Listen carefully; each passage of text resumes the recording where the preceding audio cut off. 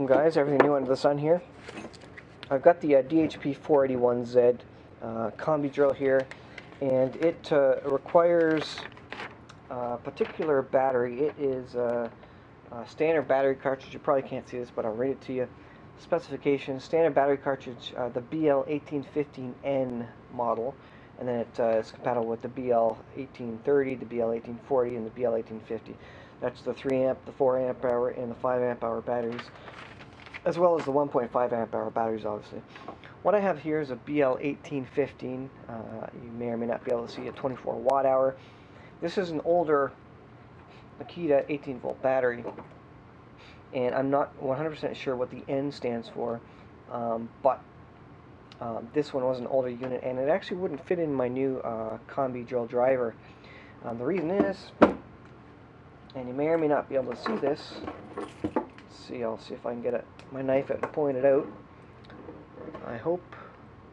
Let's see, there's not much light there, but there's a little tab in there that prevents you actually from inserting the battery, and it actually blocks access to it. So you get your old battery, your old 1.5 amp hour, which you would think would work because all Makita stuff works, and it just stops. It bumps up against that tab.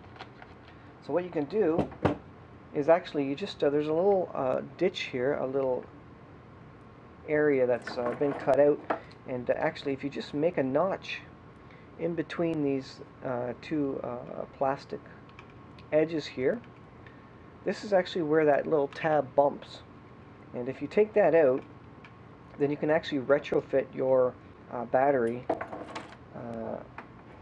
to fit the new drill, and then it will go beyond that tab, and then you can actually use it. And there's nothing different about it. I mean, it works the same. Like I say, I'm not exactly sure what the N stands for. Maybe it just stands for new.